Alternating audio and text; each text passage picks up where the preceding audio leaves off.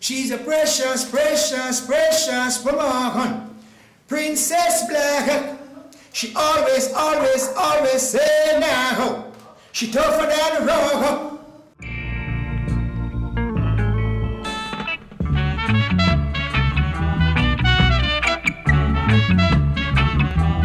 Well, to start with there, my father, he was a sound system operator back there in the 50s. He said it was called County Drops, you know, out of Montego Bay. And in those days, I was like a little youth, you know, watch what was really happening, see my father.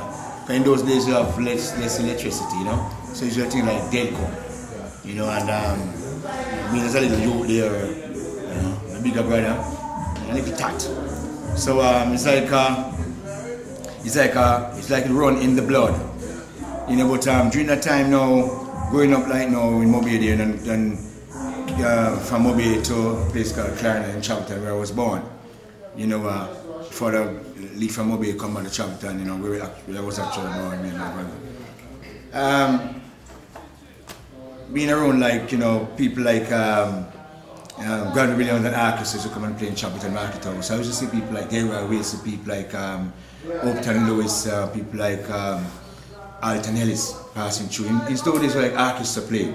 You know, it's like a band, but it's much more like an orchestra with all kind of instruments. And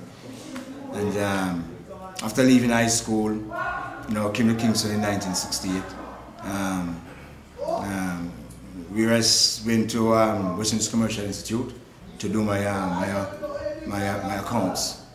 And after graduating from Western Commercial Institute in 1971, I started working at JBC 73. You know, so they know it's strictly accounts. But you know, being like living in the inner city, now, you know, you grew up now to be like a young teenager. So it's all about fun in the inner city. So it's like, you know, President International, sit like Purcell Percy, you know, King Tubby's, you know, Sir Dells, you know, Woolpa song. So we just try to night time and merging them and, you know, watch and see what's happening. You know, those days you have people like Daddy Uriah Toast and, you know, people like Prince Jasper. So there's a lot of inspiration, and then where I'm coming from with that musical bloodline. But there was a guy called Freddie Thorpe that lived in Kingston 13, where I was living at the time. Working at GBC there. With that nights now, we usually go over to his home. We would just smoke pea ganja, you know, and, you know, sip a beer and have a little set. So just the night and just go on, you know, toast something and like I said, married. So one day, while I was there, the guy, he was like a don for the community, Freddie. And he said that, man, you must try so we can record. But I said, well, it's kind of difficult. So during time from 72, 73, 74, 75 coming up, I usually go to like Joe Gibbs around the corner here. But just couldn't get on to the recording list because every Saturday after finish working a 9 to 5 from Monday to Friday, I would take Saturday out and go around Joe Gibbs and I would see people like Dennis Brown, Culture, you know, Roddy Thomas, you know, all these greats passing through. And, you know, as a little youth, I'm a teenager, and I said, well, I said, Joe Gibbs, when we record me, sir. I said, I'll soon record the man. You know? But, you know, so a couple of years passed by. But on a serious note, one day I was at JBC, and it was like on my lunch break, like every 12 o'clock to 1 o'clock, there was a guy by the name of Milford Edwards, who usually was a technical operator there. So he usually play like the versions of the songs. So I would just singing over the version, you know. He try to get everything and tape it and spool. In those days like spool or audio. And one day I was singing this lady by the name of Pam Ickling. She saw me. And she said that, you know, that you sound good. I'm going to record you. And, you know, I said for sure. And I can retrack by saying that, I love to know you all the time. Can I say, you know, Mikey Dredd, he came there in 1975, you know, because I was passing from a board meeting one day and I saw Mikey and he said that he had been coming to GBC for technical operating job, but he couldn't really get through. So there was a guy by the name of Trevor Elliott, R.I.P, now deceased. And in those days, I usually spar, you know, my sparring mate, you know. Yeah, yeah. He was like the assistant technical operator. So I said to him, I said, well, it's virgin good out, you know, going to something and, you know, need a job, you know, technical. So both parts are then photocopying certificates and blah, blah, you know, boom, boom. The rest was history there. Mikey started working there. So through Mikey was into the whole thing. Pam said to Mikey, we must be a co-worker, let's produce Eddie, you know. So both went to Channel 1. In that time you have Sly and the Revolutionaries. Yeah. And we recorded a song entitled Miss Molly Called, which is my first song. And it goes like, a lot of people don't really know that song. You know, people like in Jamaica, at the time it was very popular, and certain part in the States, but in Europe it was a massive hit. It's like, Miss Molly took her dolly with some collie one day down to St. Anne's Bay. The collie was a scientific collie, I recall it, and she was heard to say, hey Babylon, don't you touch me collie bag. You know? Yeah. And that was my first recording, produced by Pam Micklin and co-produced by Michael Campbell. And then we did another song by entitled Countryman, also produced by Pam Micklin too. And then Mike, you know, produced songs like African Religion with me, and songs like The Gun. And at the time, no, Mike wasn't really like DJing as yet. And then, but he was very hot on radio. I mean, he was one of the person who really revolutionized music in Jamaica, reggae at the time, because in those days it was like R&B and certain music coming through. It was like it was like an R.I.P, like non-stop reggae music, you know. And Mikey got that slot to from 12 on Friday night until 5 in the morning, Saturday morning. So it was a trip. And then from there on now, you know, I went to places now with Mikey, like in 1980s after doing like Malik Called The Gun and certain tune, you know. You have a light to this now. This light, come on now. This light? Yeah. Yeah. You want a brighter light? Yeah, just kind of, you know, take off the like spotlight. I don't know if it works. Yeah, we always know, yeah. So during that time now, you know, me and Mikey, we don't start to producing. And we produce people like early 16, you know, we just called Mikey up front. Because, you know, Mikey had a label called Dread the Control label. Yeah, so, you know, Mikey started producing artists like Mikey Israel, early 16, early 16, yeah, for sure. There was another guy, but quite a few artists like myself, you know, and he also produced himself too.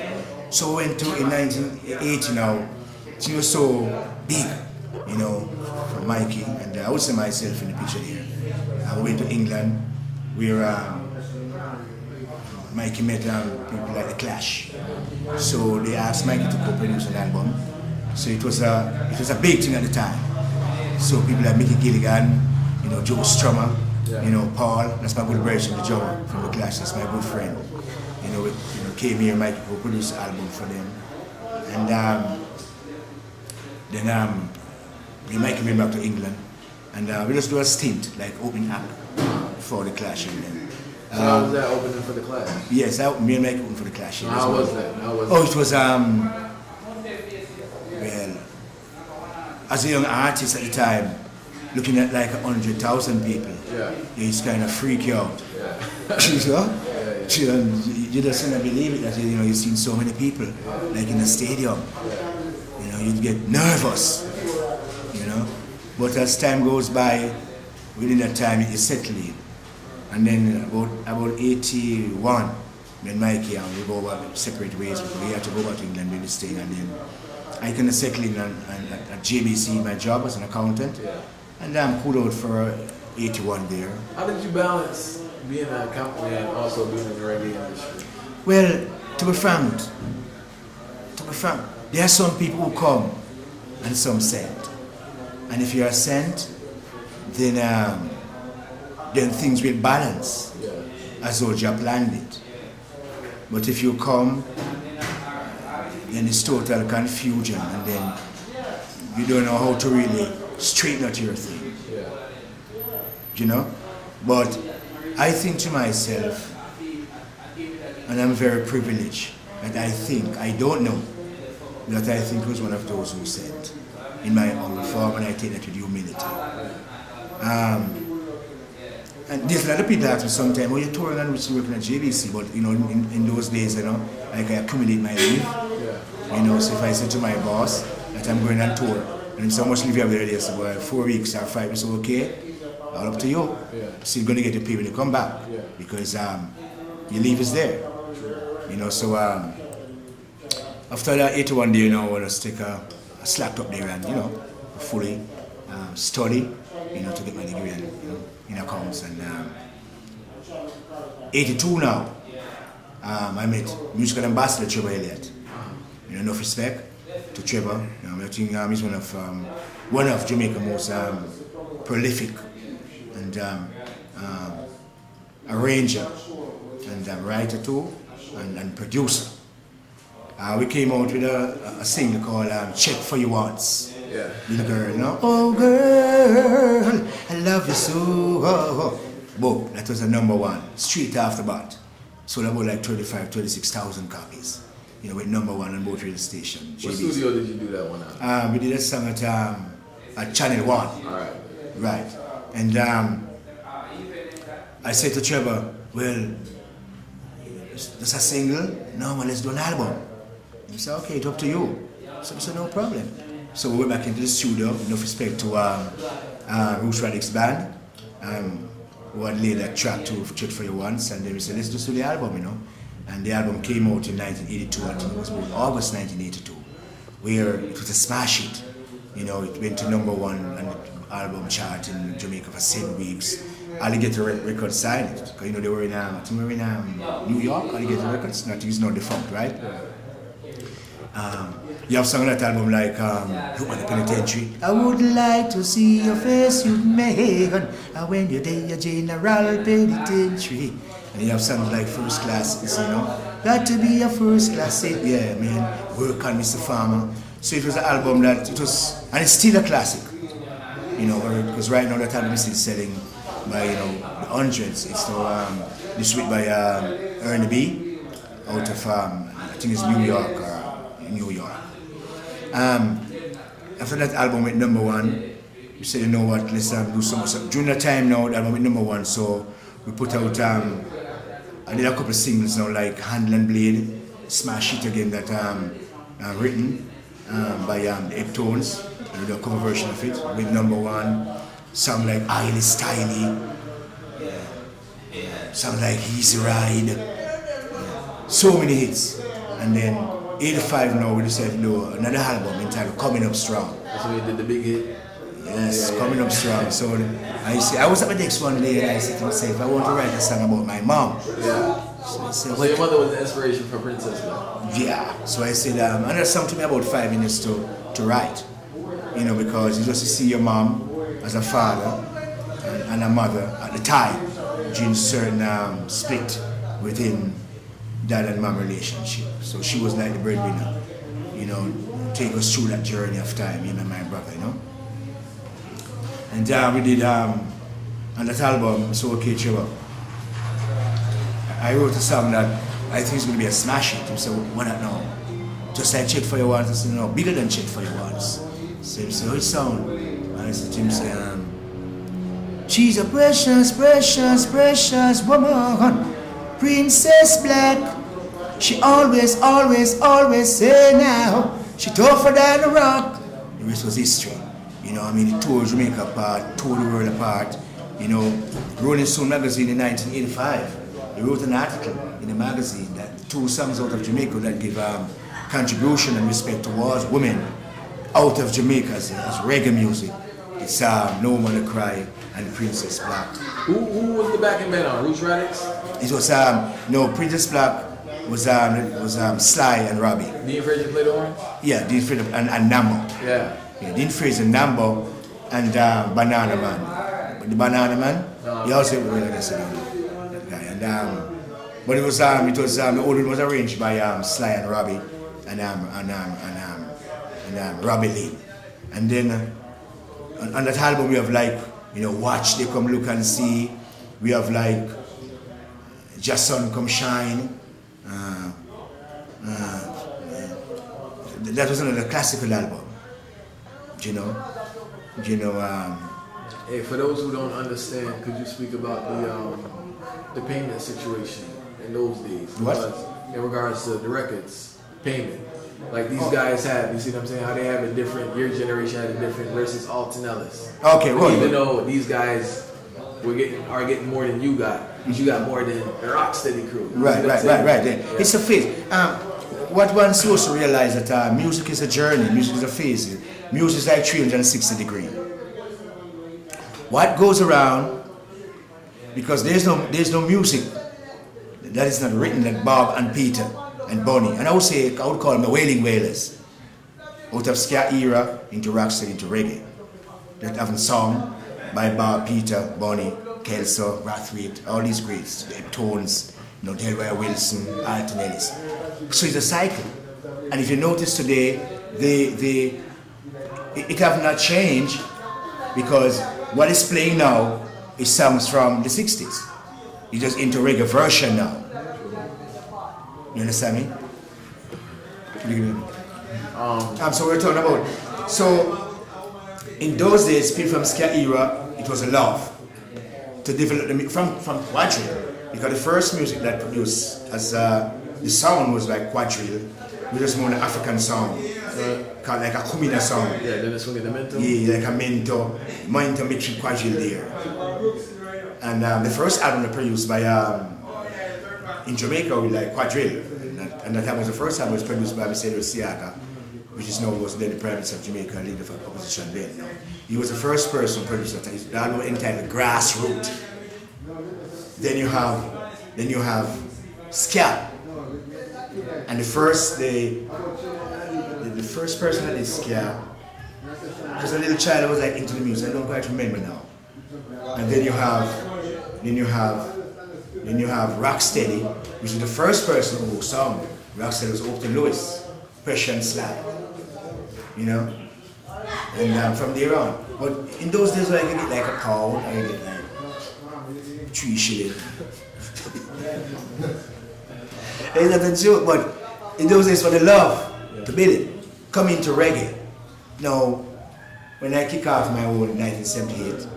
Watching all these guys, you know, the William Willis and these guys, Delroy, who's my favorite, you know, because I think he's one of the best voice in reggae music, you know. Then the first time I performed on a stage, yeah, like in Jamaica here now, I think it was at the Wall Theatre, which I get nothing, only encore. Yeah.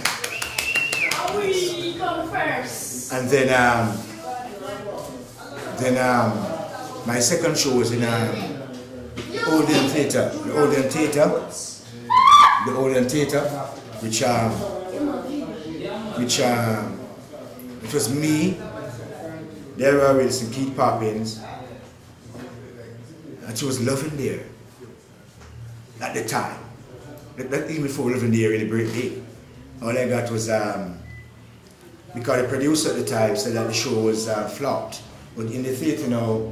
The Odeon Theatre man, after the theatre was full up, so we said the show would flop. So the big artist said, oh, no, man, that's all. There and the man rush to promote and so some money, what time? After the theatre, nice and thing. Anyway, the guy decided to pay up. So my first payment that I got was a bottle of Pepsi, a cheese sandwich, and $20.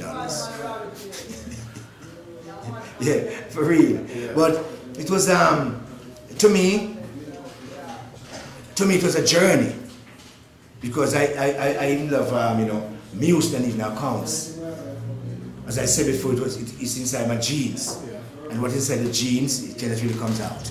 And what inside your genes, it cannot come out.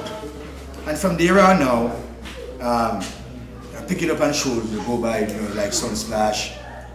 During the 80s there now. How was it working the real reggae Sunsplash? Oh, my first time on reggae Sunsplash was 19...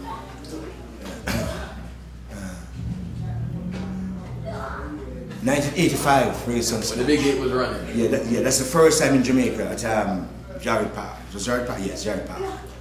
It was to be on Reggae Sunsplash in those days. It's a big thing. Yeah. It's a wonderful thing. I got 5 encores. It was that time I built like Chick for the Once, You on the Penitentiary, Work on Mr. Farmer, Miss Molly Kali, hits after hits after hits after hits. Yeah, 5 encore.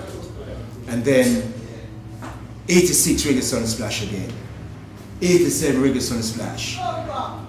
88 Reggae Sunsplash. Tony Johnson, God bless his soul, he took me to, he called me and asked me if I would have gone to Reggae Sunsplash 88 US store. And so that's a privilege. So we went and we did something like 68 shows within a 6-week tour. And I'm telling you, touring you have to be fit and be disciplined. Because if you're not disciplined and touring, then halfway in the tour, then you're going to be sore. And when you're sore, you're going to go through the door. But I always be a very disciplined man. When I'm on tour, I don't really play with girls. When I'm on tour, I don't really drink. When I'm on tour, I'm the first one to my bed and the first one to wake. Sometimes I don't really come out of the tour bus. I just go in my hotel room, have a bath, you know, I sit there, watch the TV a little bit, you know, read my Bible, come back, you know, get on my blanket and sleep. So when the bus driver come like 6 o'clock and clock in, because you know that, when they clock in at 6, it's 6 to rock, ready to go. If you don't ready, then you have to take the plane and take a taxi. They don't care about that. And Mr. Johnson was a very disciplined person. So I make sure sometimes if I'm extra tired, extremely tired, I just have my rest in the tour bus. And that tour was very exciting. It was an experience to be to so many places, from East Coast to West Coast. Sometimes we fly, sometimes we drive. Take us to places like Canada too. And from there on, you know, we do some music. And during the time now, my third album, Eclipse, which produced by T-Pace, Larry Thompson, Jack O'Telly, which we did songs like, Ghetto Vibes, cover version of Hotel California, which I heard us getting still a lot of rotation in the state because the drummer, which was my good friend, I met him in California in 1991, yeah, around there. He told me that the best cover version for the California was one of the top songs. And I asked him why, because he came to the concert in LA, and he said that because the voice is different. You know, my voice come crashing down, but I don't know what he meant by that. But he said that he really pleased him, you know, with the way how the musician, Sly Robbie again, who really arranged, you know. And that album was a classical album too. And the album like Deep in Culture, Pollution, you know, so many songs that have song. So sometimes I don't really keep a track, you know. Yes. How did you manage to keep yes, yeah, I might cut that on those, but sometimes I, offhand to really say that is that and that is that, you know. Because I have some over nearly 300 45s. Yeah. Yes, and so far about 9 to 10 albums released in the street, and about 5 or 7 albums on releases. How did you manage to keep a righteous message, a conscious message throughout your career, and putting that at the forefront in regards to edifying the people? Oh. Well, as I said before, some come, some sent. And if you come, there's diversion, then you're going to lose your real of the journey. Because you're going to look around you for the glitter and the glamour. No, you start to defocus. Because you have 3 people in the business. You have artists, singers, and entertainers. Well, I painted red as an artist because I like true artists. You know, like a person who like, artistic drawing. To me, I respect those people even more than actually the vocal, because their work have a deeper message, because they don't sidetrack. Some may be sexual overtone, some may be, but if you look at the sexual overtone, even the drawing, it is sending a message. That's really like sex. in the sense of physical sex. So, people like I consider myself as an artist. People like the Willie Whale as a true artist. People like Dennis Emmanuel Brown. Even people like Joshua Bailey. And you have some young artists who come down, people like, you know, King Iko. People like Jaja Ranks, KKI. I mean, young artists who I'm listening to who I play on my program. Because if it's something diverting, then I just go. And then you have people like singers who just sing. True. They just sing, it doesn't matter what cover versions. Then you have entertainers now, who's a different kettle of fish. They create all kind of things. Sometimes negative in the media, sometimes confusion. But I still love them all. Because they all do play a part. And in anything in the world, you have the negative and the positive. Because without the positive, there could be the negative. The negative, it's like gravity force. But where I'm to really like point my finger and really, as what Bob said, you know, you have to really fight in flesh and blood, but there's weakness in high and low places. Because I just love people. That's my journey. Because if I can love people, I don't want my life. Cool. Yeah. So what do you think about the state of music right now in regards to... Oh, the music right now, it's good. The music is good right now, you know. It is good, but it's what have been aired on air. Because there's a lot of young artists who are singing good songs. Just like in my time I was going as a young artist. I've been singing good songs. And you have artists that are singing good music. But sometimes, you know, within the music and people are involved in the music. You as a journalist, you know the whole scenario. Which sometimes I don't like to put my finger, so to speak, in the ink. It's for people like you and myself to speculate. Because sometimes the worst thing to say sometimes when you are, if you becomes on an individualistic base, I rather to like generalize. So I guess you know and I know. Right?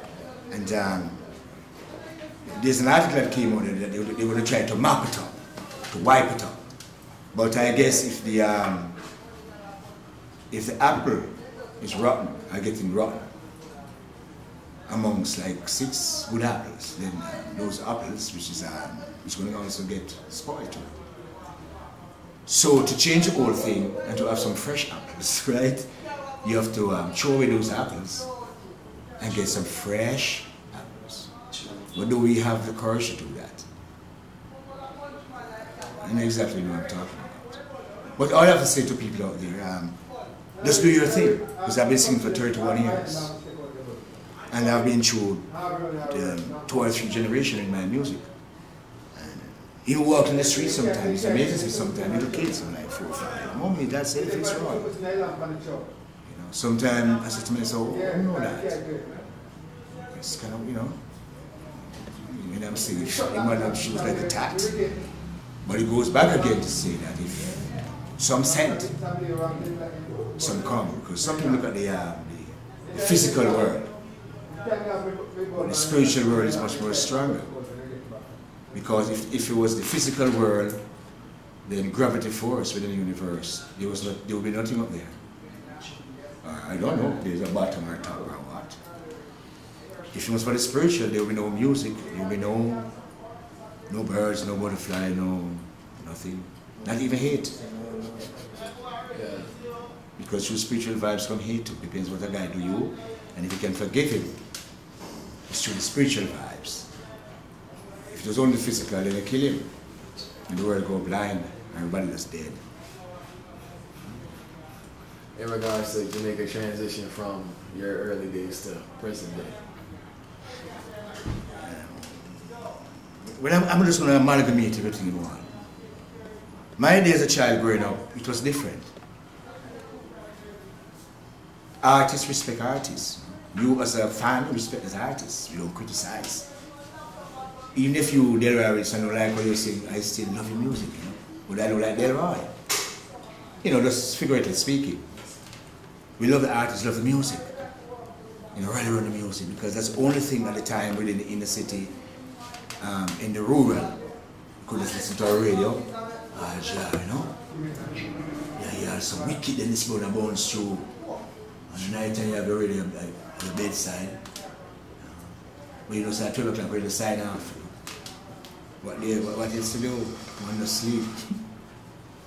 But I guess it molds us as youths to learn to appreciate love and to respect good things and bad things.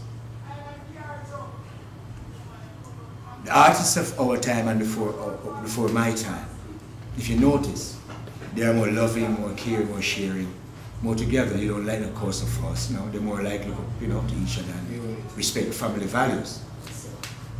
Now in this time, it's a difference now. It's much more like a materialistic. It's more like the Benz, Beamer, girls, the hype, and I would say it's much more like a Spectacle. from the cable thing, you know, Jamaica, BT, the rap. You know, because if you're a young artist, you know, want to be like an R&B artist, or just like an American artist. No, I never tried to do that. Even now today, I'm still in my old-fashioned way. Because this is our roots. You know, a shirt, a jeans, a turn-down wool pants, pair of shoes. You know, we're not really tight pants. And a tight-up shirt, no. And we respect people, respect our fans. And few artists who are really doing it culturally, they are also in the vein, but sometimes if they don't be careful what they are doing, they will get sidetracked. Sorry about that again. So it's all about, but I still love them, you know, because you know, sometimes people get sidetracked by, you know, by what you have seen and by what you gravitate to. You know what time like Rasta, weed, Princess Black, you know, education, farming, you know. Now, today now, I know you can't tell you to farm right now, the artist, no, well. And in those days when I was saying to my boss, see me, you know, yeah. And I still do it right now. Because if you notice, I saw that I was coming from the country, yeah. I probably go under the taxi and wait till the bus come across and, you know, I go to the taxi from Spanish Town, book, one stop, halfway through, book across the road. Yeah. And people say, Fitzroy. What that man, what John, what your vehicle? I say, well, you know, sometimes it's best to still be among the people. Because you have to practice what you preach. True. I don't have to really walk if I mean. But I'm a person here, just anyone want to them job. Anyway, you know, say it's a comedy. But you're gonna be saying something or preaching something. But it's like you get a person and say, Jah Rastafari, Selassie, yeah, love to the common people. But when the common people come and say, help me, well, to really touch you or to really get to talk to you, someone will say, you can't really snow with the man right now, you know. You will come back tomorrow. What's your name? I said, well, I just come and check the man. I said, the man can't talk to you. As long as your heart is pure and clean, man. And even if it's the devil, he will talk to you. It doesn't matter to me who you are. I'm just a humble man in my old-fashioned way. I know, 21st century. Which I think is still good. It's just the people. Because I think to myself, if the negative and the positive should really behave like how mankind behave, then all is destroyed. But I think the negative and the positive, they have a love relationship. That's what keeps us going. Because when them buzzle and fight and, you know, they make up back, but just for the sake of us. Because if they do end it like how we do it in the street, I don't like you, so let's go for your gun and kill me. And so it's a negative and the positive. I say, you know what, let's just do it, see me now, done, there's nobody here. know, so we have to just look deeper than that. And materialistic is a thing that it is a destroyer. You destroy. If you're going to destroy the physical, it will be that bad because you could turn it around. But when you get to the spiritual side, that's the danger. And there's a lot of artists today, not only like in Jamaica, but all over the world. They're destroyed by these material things. In the world today, to let someone see you to know if you have a Benz, that's a virgin name. And like I tell King, if you don't have a Benz or a Beamer, enough time people see me walk on the street and I say, "What am I Fitzroy?" and them laugh. Believe me. But I know exactly what's going through their mind. Because they caught up into a world of dream and fantasy and illusion. So if they cannot get it, they kill for it. Envy, jealousy, and hate. So if you get in a head, just people in general speaking, your next door neighbor. If you build a house and if you moon is a little condo, where you put on 2 bedrooms because you step up in a life. You may win the cash pot, put on 2 bedrooms and I go upstairs. You don't talk to you again, you know. Well, Mr. Brown. Push things, bitch. But in your head, poor Mr. Brown, you know that you want him, and if you come and ask the one, you can't buy me 1,000 black. And if you have the money, he's a good man, you'll say, yeah, man, I mean, because you want Mr. Brown to step up in your life too. Or I mean, I talk about get someone enough to start your thing. Because if everyone should have in the world, yes, they're going to see greed, but guess you have less crime. And I guess the laws of men that they create, I guess it will be less harsh measures, you know. Because poverty breeds crime. And poverty, even if you're born in poverty, and Jah help you to come out of poverty, but if you don't cleanse your mind and heal that wound of poverty where you're coming from,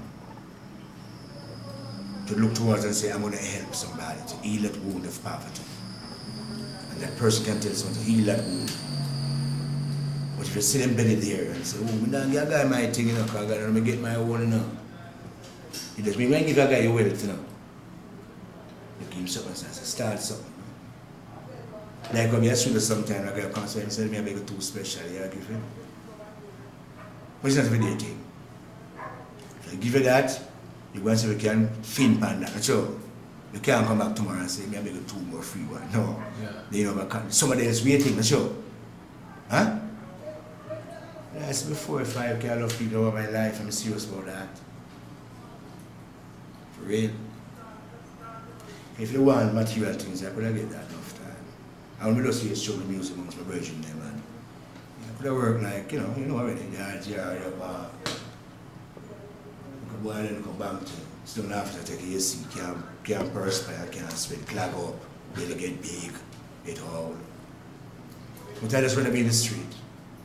It doesn't mean that if he's a bright man or what Babylon placed there that you can survive in their system. After a while, if you just go back to like Mother Nature where it's from. And let's not forget the first musician was King David. Because it must be a first, isn't it? Which man can't put Saul to sleep? Because Saul was a dangerous guy.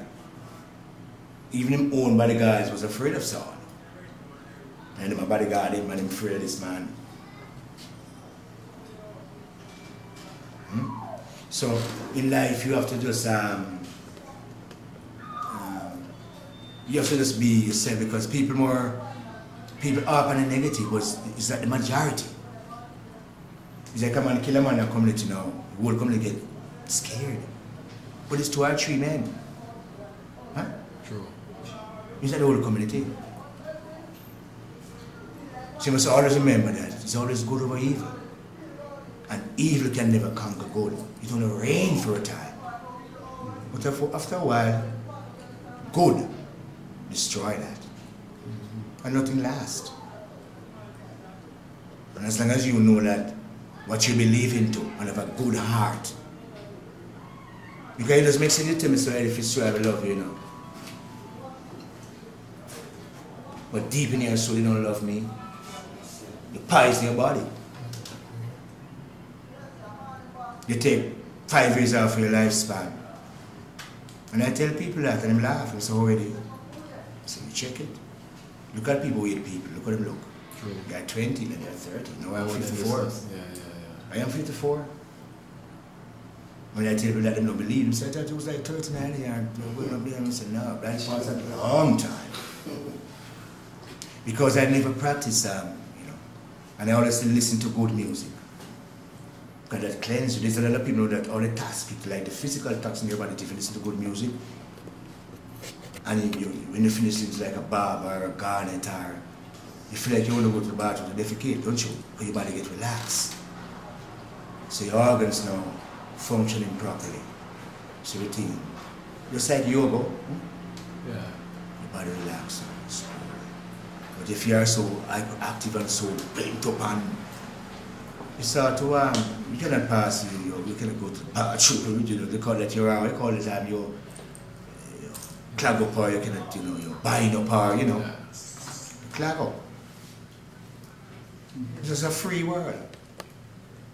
And as Bob Marley says, this music alone shall free the people. It doesn't matter if it's reggae or rocksteady or ska. And just music, you know, shall free the people. And I love every artist, 17, every singer, but it's just you, because you plan can't carry your pace. So you have to listen to that. And I must say, I respect my version, Mike is ready. You know, it's just life. And sometimes I go deep into things, and I'm very happy to know I can give mention of Mikey because he's my friend. And he's one of those people who revolutionized music already in this country. And it does make sense I go in depth because the people already know. Because he had already flowed the thing. So the people read about him, know about him, listen to his songs, and so on. It would be no nonsense of me to really go over that again. But I love him very much, and the people read a lot about Mikey. And I know this inside somewhere, you know, relaxing. As Bob said, my work is over, I'll fly away home. So while I on earth, just do things that is great. And before I wrap up here, year before last, I put on an album called Be a Lion. It was produced by Richie Reed. Did pretty well, you know. And my last album is All the Vibes, which is now doing pretty well, like in the USA and also in Europe. And